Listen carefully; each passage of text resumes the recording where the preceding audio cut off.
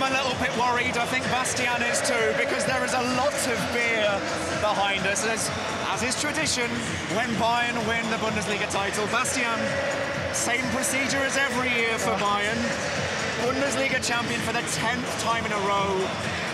What did you make of that performance today? Today's performance, like expected, actually. We saw some goals. We saw offensive football. I mean, in the end of the day, I think the result is definitely deserved of Bayern Munich. They were the better team today, and it was a little bit open after the 2-1 from Emre Can, but still, I think all together, I must say, Bayern Munich was a better team. Arne, there was some second half resurgence there from Dortmund. That must give them a little bit of hope. I mean, they had a good momentum right after scoring the first goal, and they had the chance to just like push through a little bit more, but they didn't take the chance, and therefore I think in the end it was well deserved. Talk to me about what it's like to be one of these players right now, Bastian, when you're handed what is quite a lot of beer, and we're seeing quite a lot of it being chucked about here. Who do you go for first?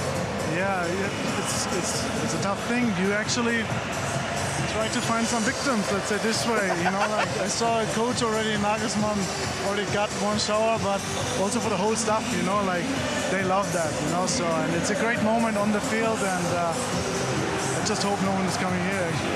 I told Bastian to adopt the brace position as he would on an airplane. He's got a nice hood there, so that might give him some protection. Just in terms of this as an achievement, we hear, of course, the other side of the fact that Bayern have won 10 in a row. But is there something else that we should be picking up on? The fact of to continue to have this mentality to go and win. For somebody like Thomas Müller, his 11th Bundesliga title, there is something impressive to have that motivation on. I mean, you saw it all over. Also, Julian Nagelsmann, he was not really happy throughout the game. We saw that many times. He was just like yelling and screaming to his players. Also, players on the field were arguing.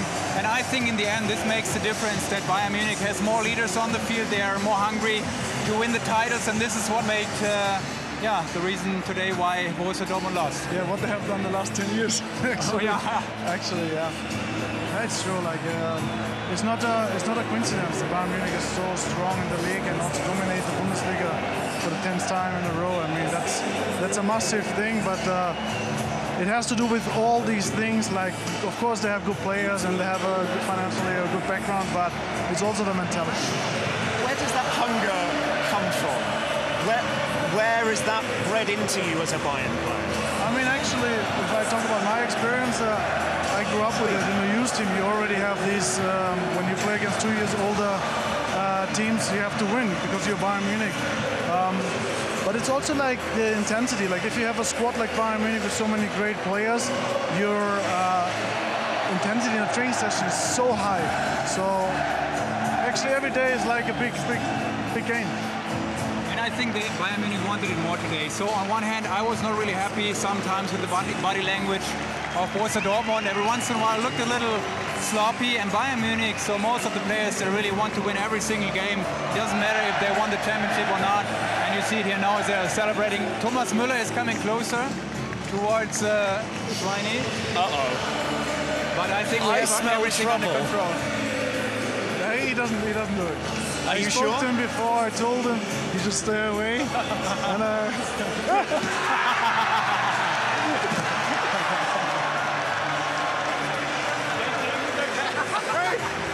I told you not to do it! Nice, but finally we got some beer too. Hey, come on! Watch out! Well, there you go. It's been served. Thomas Müller might not have been telling you the truth there, Bastian. How does that taste? I spoke to him twice actually today. He should not come over and don't do that. Obviously, he doesn't listen. This is why some of us brought a change of clothes. Let's put it that way. You know, I brought my second outfit. You saw it, right? You saw it, but it's... We did. I tell you what, we're going to change the mood a little bit. Well, thank you very much for watching ESPN on YouTube. For more sports highlights and analysis, be sure to download the ESPN app. And for live streaming, premium content, and let's not forget as well, ESPN FC 7 days a week. Subscribe to ESPN+.